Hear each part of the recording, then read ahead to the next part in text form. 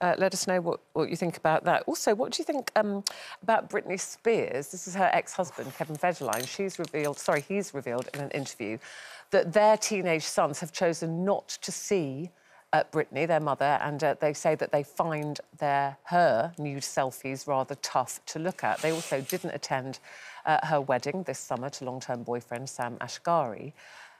Oh, gosh, it's like dirty laundry aired in public, difficult, Do you know what? Very this difficult. really made me cross yesterday. I think, as we all know, she's been through so much.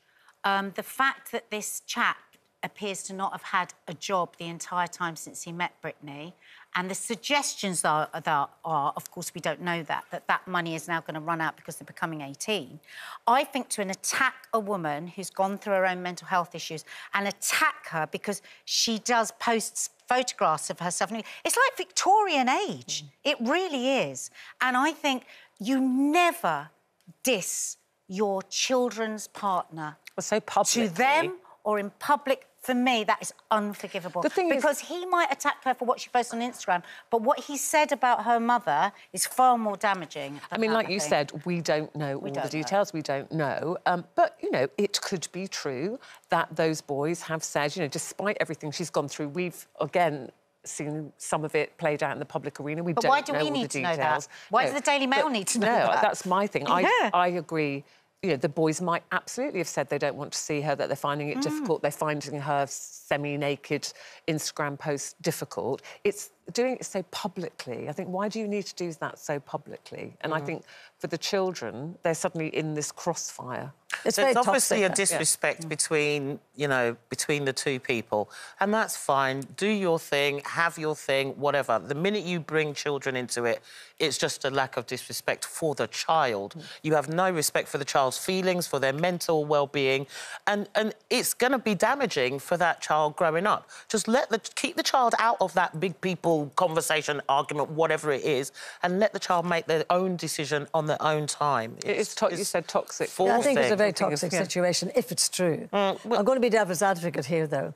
I do believe, though, that maybe in children's lives, at a certain... I'm not talking about this case particularly, maybe at 12 or 13, when you're beginning to be aware of your own body, maybe they don't want to see their mum nude or semi-nude. There is that element of question mark, isn't there? Or sometimes, for example, you know, boys, they sort of knock around the house, say, just when it's hot, in their underwear and everything, and you have a visiting young girl of sort of 13, might be a cousin, and that child goes, I don't want to watch that. She's a pop star. No, I understand that. And Federline didn't mind her being a pop star and earning multi-millions. Excuse me, I did generalise. I said it's not particularly this case. I'm being devil's advocate for other situations, perhaps. No, but I disagree with you, because I do think what you do for your job, every child is embarrassed by something that their parents do, aren't they? I mean, you could have a really super But to see your parent, you know, we all get embarrassed, you know, dad dancing and all. But have you seen the photographs he's complaining about? See either parent. No, she's not nude, but she's showing quite a lot.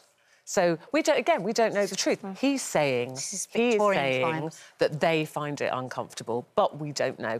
And none of that matters to me. It's like, why did you need to do this so publicly? It's weaponising children. That's it. Is the most disgusting thing. You deal with that between you and between Britney and the boys, and you deal with that. So it is. I think it's the doing it so publicly that we must all know be people so that hard. we've seen mess their children up by the arguments they're having over those children's heads. And I think everybody has to look at that and say, am I using my children? Am I really worrying about my children? Am I trying to hurt my ex by bringing it up? I think that children are used as pawns sometimes.